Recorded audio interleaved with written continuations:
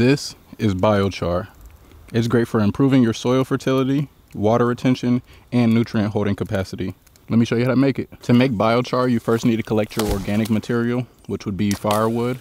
You can use smaller logs or bigger logs. Smaller logs do burn quicker and go to ash quicker. With biochar, we're trying to get the wood to burn to a charcoal rather than burning to ashes. But if some of the wood does burn to ashes, we'll just add that to the garden as an amendment. It's essential that it doesn't get too much air or everything will start going to ashes. So I'm gonna add some rocks to try to hold that air down, make it a lot hotter, and suffocate the fire. The fire is burning hotter and burning more on the inside. It should start to char up without turning to too many ashes and still hold its shape. All right, so now that the fire is burning steady, I'm gonna start our fertilizer. Basically gonna spray down this fire pit with the fertilizer so that the biochar already has nutrients in it and has beneficial bacteria and stuff like that, so that when we add it to the garden, it's already thriving.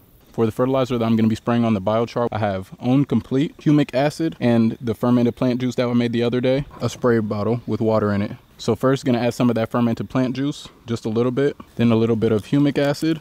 It's a powder, you don't need a lot at all. And then the Own Complete. The Own is essentially a mix of herbal extracts. There's ginger, garlic, turmeric, cinnamon, angelica, and licorice extracts in here.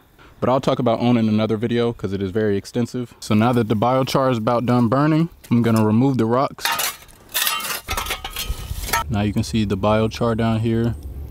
It's still hot. So I'm just gonna put out the coals with this fertilizer. And what this is doing is putting that fertilizer right into the biochar. That Own, FPJ, and humic acid.